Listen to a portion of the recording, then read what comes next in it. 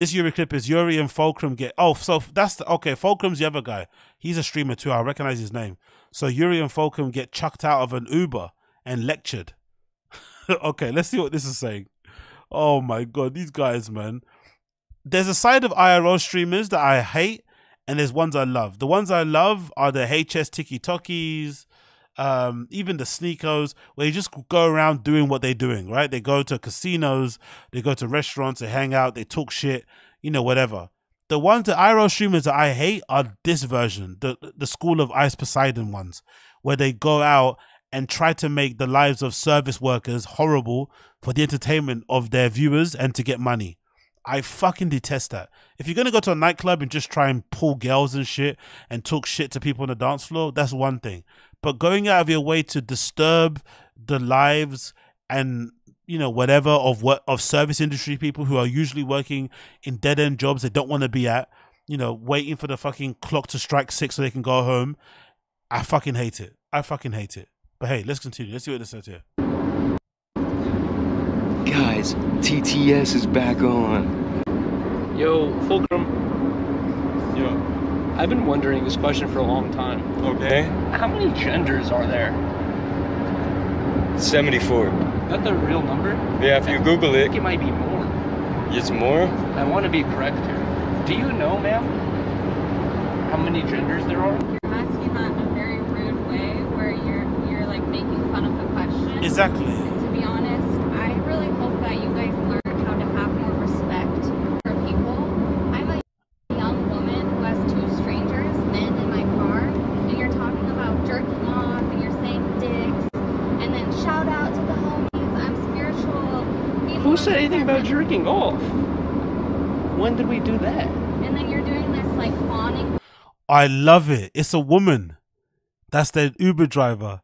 And she's now giving them a lecture. She's giving them a dressing down and telling them, hey, you guys might want to grow up a little bit. They're probably, you know what's funny? She's probably the same age as Yuriy. He's acting like he's the same age as Fulcrum, because I think Fulcrum's in his early 20s. Yuri's acting like Fulcrum, but he's actually probably the same age as the driver. I bet you. That's a funny thing, because Yuriy, if I'm not mistaken, he's like in his 30s. Maybe he's like late 20s, but he's definitely not under 25. So he's trying to act like the edgy, you know, kid streamer, like an ice show speed, like a neon, well, I'm young and dumb, but he's not. And now he's embarrassing himself in front of a woman who's probably the same age. He's more of his age mate and being told to act like a fucking grown-up. Thing where it's like, what? Who? When did You're very disrespectful. Did I ever say anything about jerking I hope off? that you guys know that you're very disrespectful. Even just me waiting for you outside. You waited too long? Me asking if that was even you. I don't know who you are. I'm wondering if there's someone I'm supposed to be picking up somewhere else. Is it his outfit?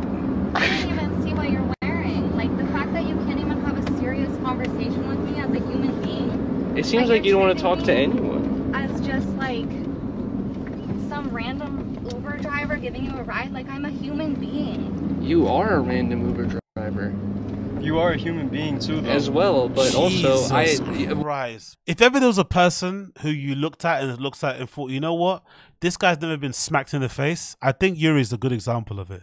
But I just forget the smack in the face thing. There's something about a dude who takes pleasure in winding up regular people, especially women. Like, he seems to have a real penchant for having these back and forths. Because when he had that run-in with the guys at Bape, he ran away on his little e-scooter like a bitch, right? He didn't want to get in a back and forth. He really was a bit awkward. He felt uncomfortable when those guys at the Bape store kind of gave him a bit of a telling off.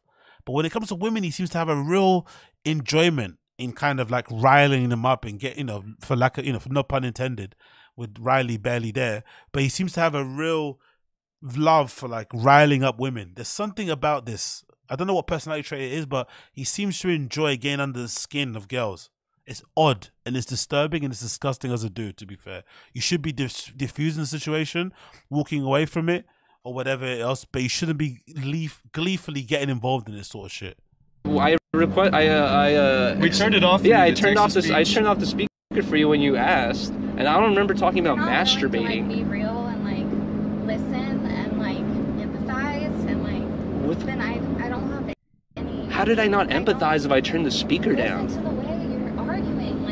Exactly. I honestly have no desire to talk to you anymore. You're 2 minutes from your location. Thank you. I'm gonna drop you off. I hope that you guys Thank you. learn some respect for the people who are driving you at 9:30 on a Saturday night somewhere. Like, If you were like scared of driving Uber drivers, why would you be an Uber driver? I mean, like you just say like, oh, I'm worried about having you guys in my car, but you chose to have this as a job.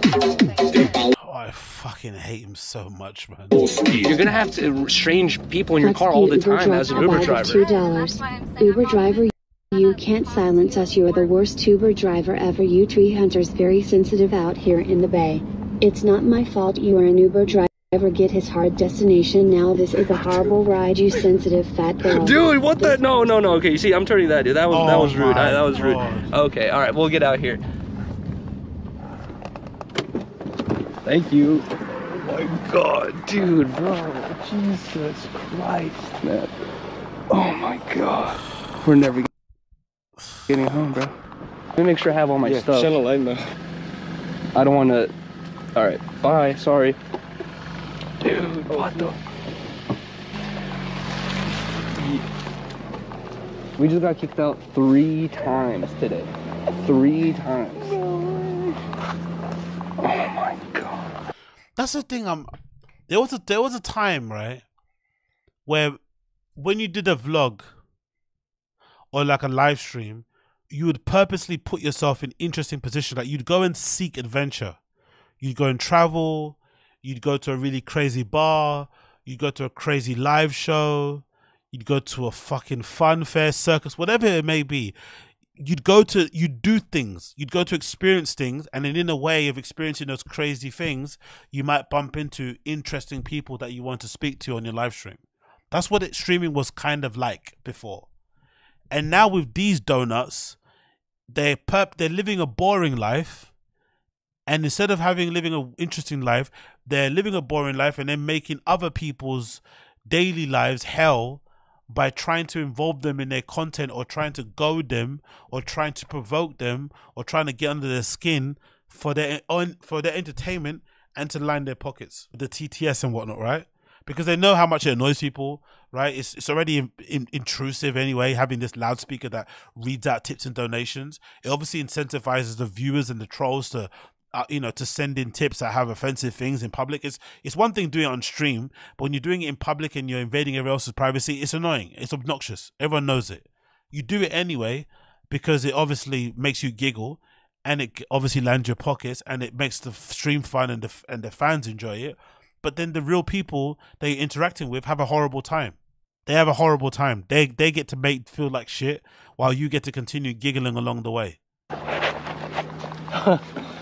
Okay, now we're in the ghetto. No! Now we're in the ghetto. How far are we? Are you fucking me, right? No. Honestly, I detest Yuriy, man. He's such a piece of shit. But hey, what can you do?